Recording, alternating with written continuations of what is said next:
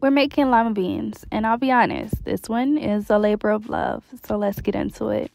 The night before, you want to start by taking a pound of dried baby lima beans, or you can use the big ones, it's really up to you, and you're going to submerge them completely in water and just let them sit.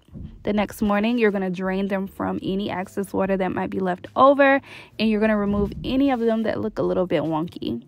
For the flavor, we're going to be using turkey drumsticks. They're about the size of my hand, so I'm going in with 2. You also need half of a yellow onion, or you can use 1 small diced yellow onion. And you're going to need some seasonings. Like always, it'll be down in the description box below. Now let's get started. So to a pot that's on medium heat, you're going to add those drumsticks right on in along with that onion. Make sure you get all of it because we need all that flavor. And you're going to take those seasonings and pour it right in. Again, it'll be down in the description box below. So to that, you're going to add enough water to completely cover your drumsticks. This is about 8 to 10 cups of water. Once it's covered, you're going to put a lid on it, let it cook on medium heat. After about an hour, yes, an hour of letting that meat cook and tenderize, you're going to give it a good mix and you're going to taste the broth. Throughout this process, you will taste as you go. See if you like the flavor. If you do, you're good. If not, add a little bit of whatever you feel is missing. In my case, it was salt.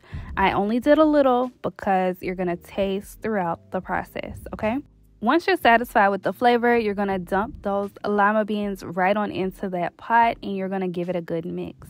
Now, at this point, we are going to cook our lima beans for a total of 2 hours on medium-low heat covered. But after that first hour, we're going to remove those turkey legs from the beans.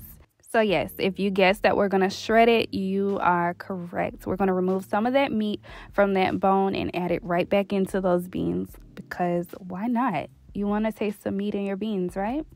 So while we are doing that, we're just going to add a little bit of water to it because I noticed that it was getting a little low. What you don't want is for your beans to stick to the bottom of your pan. So make sure you're monitoring your liquid in your beans, okay?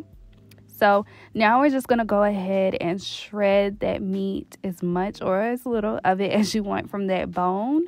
It's truly up to you. I like to go in with almost all of it. And once it's shredded, I take it and I dump everything right back into the pot. Yes, the bones and all.